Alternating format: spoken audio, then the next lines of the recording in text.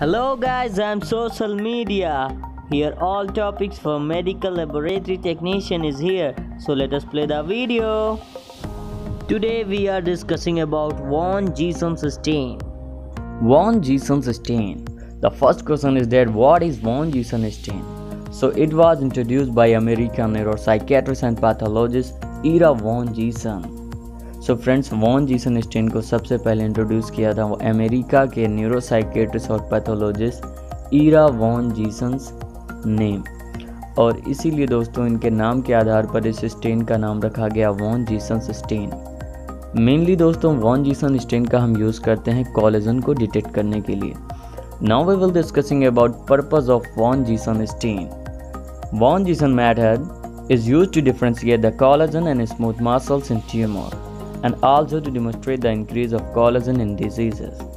So friends, von Jason method का हम use करते हैं डिफ्रेंशिएट करने के लिए कोलेजन और स्मूथ मसल्स को ट्यूमर में, एंड आल्सो दोस्तों जब कभी किसी भी डिजीज़ में कोलेजन का इंक्रीजमेंट होता है तो हम उसके लिए वॉन जीसन स्टेन का यूज़ करते हैं। Second, extent of fibrosis. It help to access the quantitation of fibrosis. Friends, अगर हमारे ऑर्गन्स में फाइब्रोसिस हो रहा है, फॉर्मेशन ऑफ फाइबर टिश्यू, तो इसके लिए हम वॉन जीसन स्टेन का यूज़ करते हैं बिकॉज ये हेल्पफुल होता है डिटेक्ट करने में फाइब्रोसिस को। Now the basic thing is that what is collagen fibre. So friends, मैंने अपने प्रीवियस वीडियो में connective tissue and it stand part 1 में collagen fibre and connective tissue के सारे एलिमेंट्स के बारे में बताया हुआ है।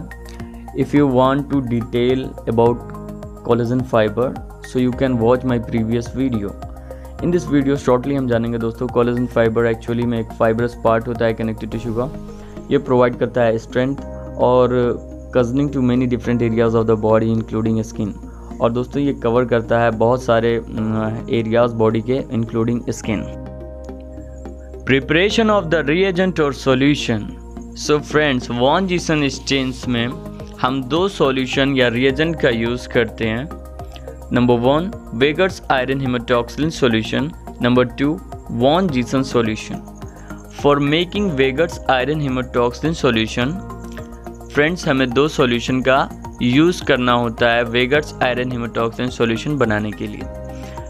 सॉल्यूशन ए बनाने के लिए दोस्तों हेमाटॉक्सिलिन 5 ग्राम 95% अल्कोहल 500 ml लेते हैं।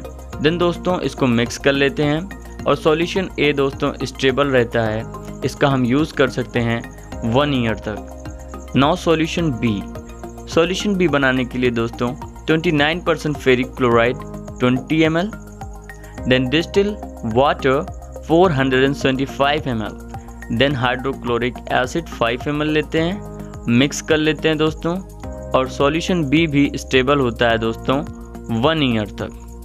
नाउ फ्रेंड्स, अब वेगर्स आयरन हेमाटॉक्सिन बनाने के लिए हमें सॉल्यूशन ए और सॉल्यूशन बी बनाने के बाद इन दोनों को आपस में मिक्स कर लेना है। नाउ हमारा वेगर्स आयरन हेमाटॉक्सिन सॉल्यूशन बन जाएगा। Now we will discussing about how to make von Jason solution. Friends, von Jason solution बनाने के लिए हमें एसिड फस्किन 1% एक्वस 10 ml चाहिए, then picric acid aqueous saturated 100 ml चाहिए, और इन दोनों को दोस्तों मिक्स कर लेते हैं एंड वॉन जीसन सॉल्यूशन बन जाता है। फ्रेंड्स, वॉन जीसन स्टेन का प्रिंसिपल सेम मेजेंट ट्राइकोम स्टेन के प्रिंसिपल जैसा ही है। इन von Jason stand we used combined solution of picric acid and acid fuscin. The small molecules of picric acid penetrate all tissue rapidly but are firmly retained in the closed structure red blood cell and muscle. Then the larger molecule of Pontius, also called sodium salt diazotide, displaces the picric acid molecules from collagen fiber, which has larger pore and allow larger molecule to enter. It is used for the detection of collagen fiber. So friends, जब हम picric acid and acid fuscin का combined solution use करते हैं तो सबसे कम molecular weight दोस्तों picric acid का होता है। 229 ग्राम प्रति मोल इसका मोलिकुलर वेट है। क्योंकि मोलिकुलर वेट कम है दोस्तों, तो ये पेनिट्रेट कर जाएगा पिक्रिक एसिड ऑल टिश्यूज़ में रैपिडली, लेकिन दोस्तों red blood cell and muscles में ये स्ट्रॉन्गली बिंड हो जाता है और रिटेन्ड हो जाता है। देन उसके बाद दोस्तों हम लोग लार्जर मॉलिक्यूल पॉन्सियोएस का यूज़ करते हैं, जिसका मोलिकुलर वेट 730 ग्राम प्रति मोल होता है। ये क्या करता है दोस्तों, कोलेजन फाइबर में पिक्रिक एसिड जो भी स्टेन किया होता है उसको रिप्लेस कर देता है और डिस्प्लेस कर देता है, बिकॉज इसका लार्जर पोर होते हैं और ये अलाउ करता है लार्जर मॉलिक्यूल को इंटर करने के लिए। The main purpose for von Jason stain is to detect the collagen fibre. Procedure of von Jason stand. So firstly दोस्तों हम लोग डीपैराफिनाइज करते हैं अपने सेक्शन को। डीपैराफिनाइज करने के लिए हम अपने स्लाइड को स्लाइड वार्मिंग टेबल या फिर हॉट एयर ओवन में 5 से 10 मिनट के लिए रख देते हैं एंड हाइड्रेट करते हैं टू डिस्टिल वाटर। हाइड्रेट इसलिए करते हैं दोस्तों ताकि हमारे टिश्यूज़ में जो भी वाटर हैं या टॉक्सिक सब्सटेंस है वो एब्जॉर्ब हो सकें और फ्रेश वाटर दोस्तों टिश्यूज़ तक पहुंच सकें। सेकेंड, स्टेन करते हैं विथ वेगर्स हेमोटॉक्सिन सॉल्यूशन से 5 मिनट के लिए। देन दोस्तों रिंस करते हैं रनिंग टैप वाटर में 5 मिनट के लिए। Then fourth, von Jason solution में अपने स्लाइड को रख देते हैं 3 मिनट्स के लिए।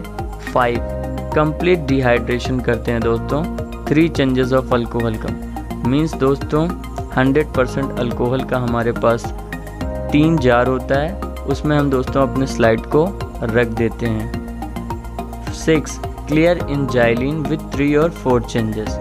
सेम दोस्तों जाइलिन का भी हम 3 या फिर 4 जार का सॉल्यूशन रखते हैं और उसको दोस्तों क्लियर करते हैं जाइलिन से 3 या 4 चेंजेस में। देन 7, माउंट करते हैं दोस्तों सिंथेटिक रेजिन के साथ। DPX का यूज़ इसमें नहीं करते हैं। रिजल्ट। सो दोस्तों माइक्रोस्कोप में कोलेजन रेड कलर की दिखाई देती है। Cytoplasm, muscle, fibrin and cornified epithelium will be showing yellow color and nucleus will be blue or black color.